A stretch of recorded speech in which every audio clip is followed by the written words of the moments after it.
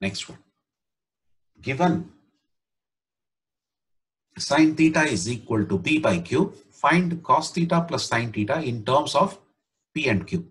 Again, we'll have to draw a right angled triangle. So let me draw it here itself.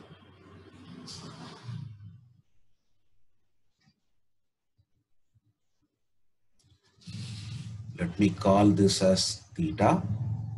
Let me call this as A, B, and C, right angled at this position B, right? Now, sine theta. Sine theta, here it is nothing but sine A, because angle A is over there. And that is given as P by Q, right? Since it is given in terms of P by Q, so I can in generally write that as Px by Qx. That means what is sine? Sine is opposite by hypotenuse. So opposite of this theta, I can call it as P times X. Hypotenuse, I can call it as Q times X. Again, using Pythagoras theorem, we have what? Hypotenuse square. That means Qx the square should be equal to opposite square, that is Px the square, plus adjacent square, AB the square. So what is this?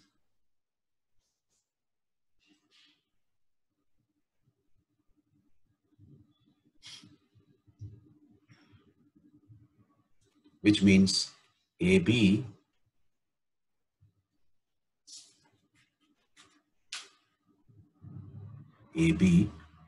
square should be Qx the whole square minus Px the whole square. Or I can rewrite it as AB should be equal to square root of Qx the square minus Px the square.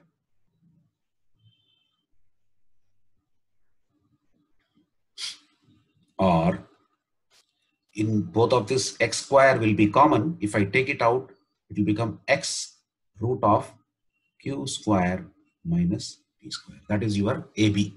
So I can write this AB as x root of q square minus p square.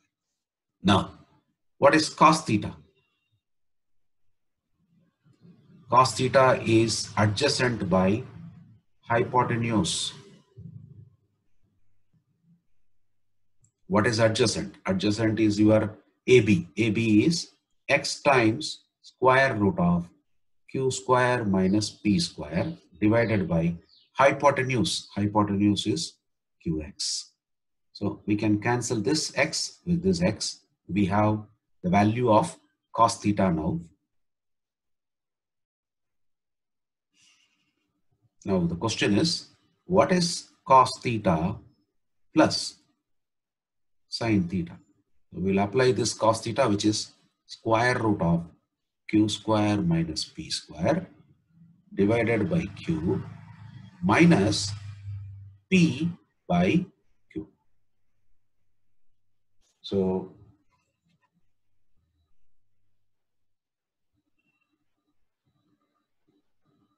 sorry, it is plus p by q. So I think we already wrote this. We can now simplify this as, let me, therefore, cos theta plus sin theta is equal to, just we'll have to write a common denominator, which is q, and the numerator is p plus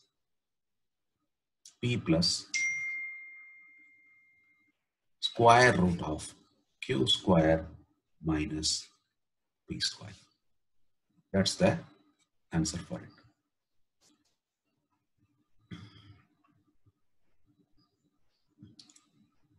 So in this session, we just started with what do we mean by trigonometry, and then in general, what we do, what we try to find out in trigonometry. And then we also understood what are the different trigonometric ratios. We had seen there are some 6 different trigonometric ratios, which are sine, cos, tan, cosecant, secant, and cot. And then what are the definitions of each of these trigonometric ratios also we had seen. We had understood one phrase called so, ka, to, wa. Then we did some 3 different problems to understand, to apply these, whatever we learned in theory. Just to apply, we did some 3 different problems in this session. That's all in this session. We'll again meet in our next session, which will be the continuation of trigonometry only. We'll have a series of sessions in trigonometry till we reach up to some word problems. How do we apply trigonometry? Till that, we will proceed. Thank you all. Please do watch all my videos. And if you find the contents to be useful enough, please like and share it with your friends. And if you require regular updates of my videos, I request you to kindly subscribe to my channel. Thank you.